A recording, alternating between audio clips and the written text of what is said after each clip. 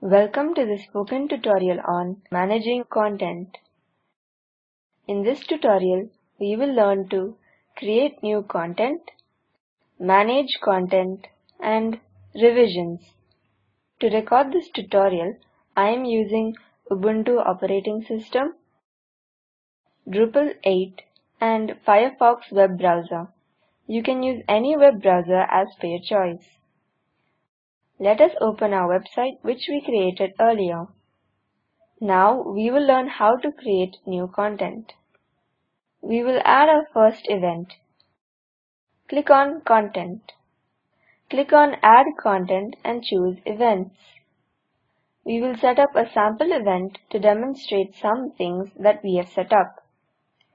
I will type Drupal Camp Cincinnati in the event name field.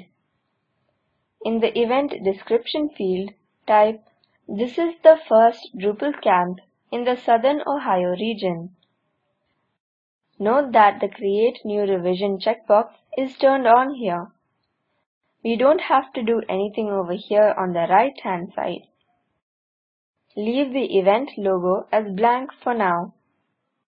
But we do want an event website. So we'll type the URL as http://drupalcampcincinnati.org.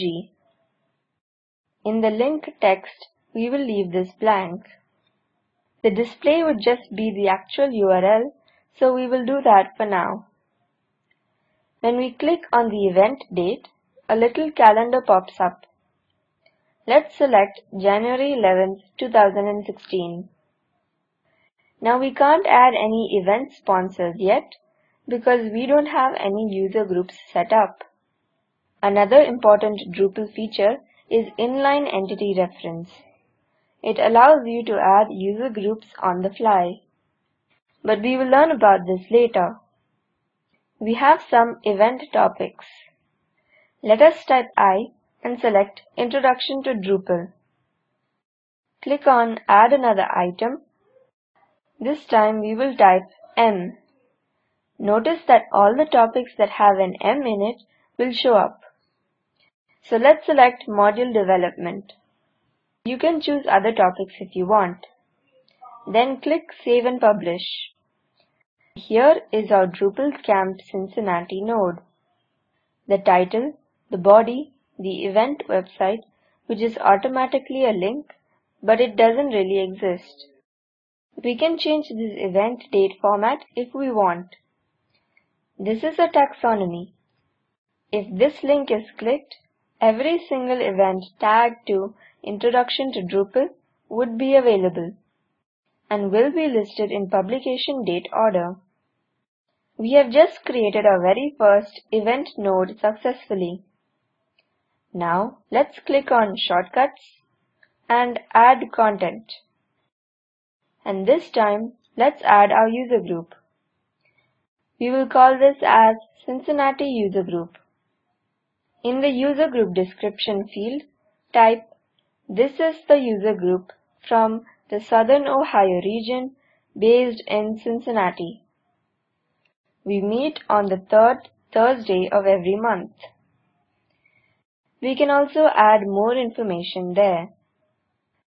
The URL for this user group is https://groups.drupal.org/Cincinnati. It's non-existent as of now, but this is how it would usually appear. To find a user group in your area, come to groups.drupal.org. Then do a quick search based on what you might be interested in. There are many user groups around the world. In group contact, let's type Drupal space group. And in the contact email, type drupalgroup@email.com. Note that this should be a properly formatted email address. Otherwise, Drupal will reject it. Choose group level from the multiple options here. And in Event Sponsored, we have to choose an event. If you just type D, Drupal Camp Cincinnati will appear in the drop-down. Click Save and Publish. We have successfully created our first user group. Now we will learn about managing our content. If we click on Content, we will get a list of all the content on our site. It doesn't matter what content type it is, we can see all the content.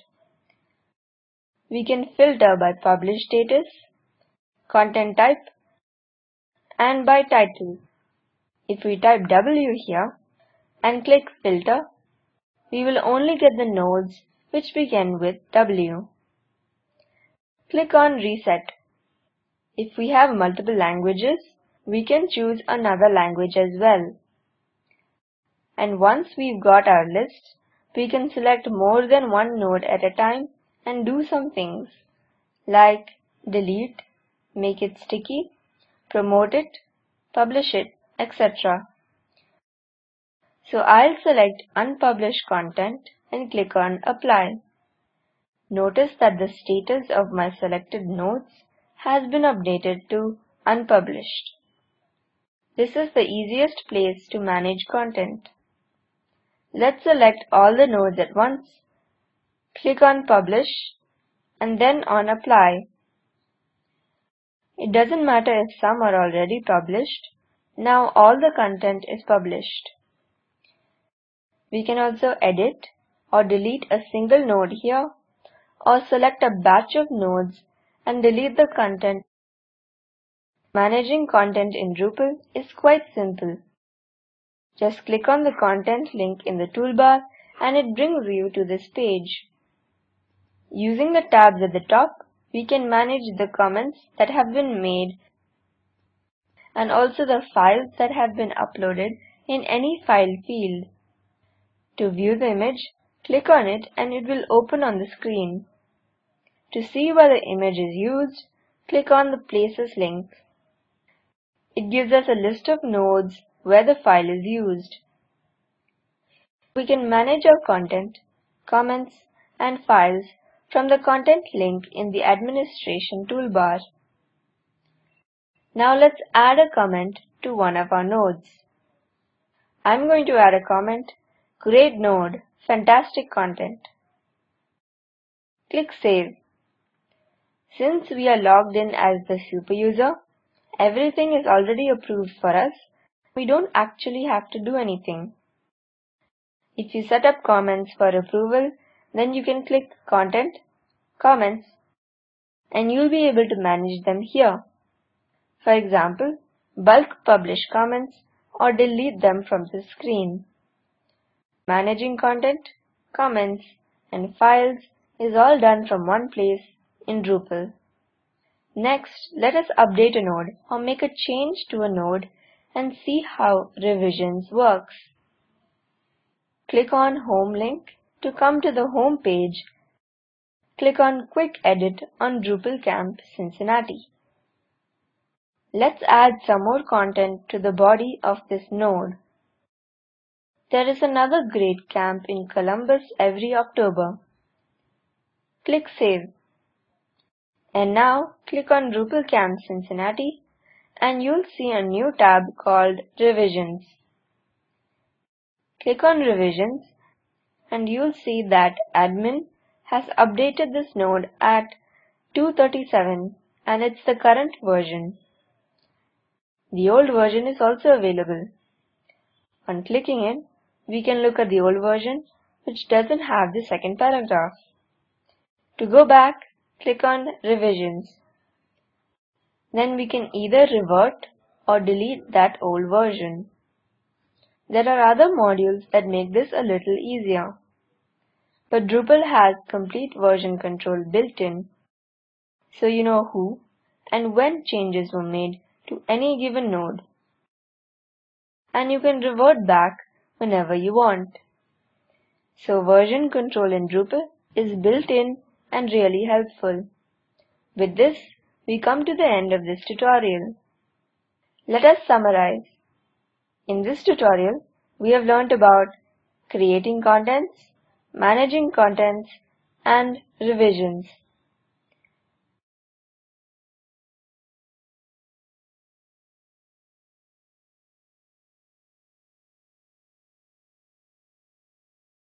This video is adapted from Acquia and OS Training and revised by Spoken Tutorial Project, IIT Bombay.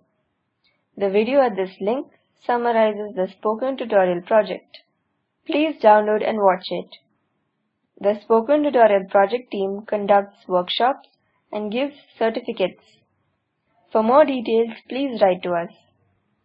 Spoken Tutorial project is funded by NMEICT, Ministry of Human Resource Development, and NVLI, Ministry of Culture, Government of India. This is Varsha Venkatesh signing off. Thanks for joining.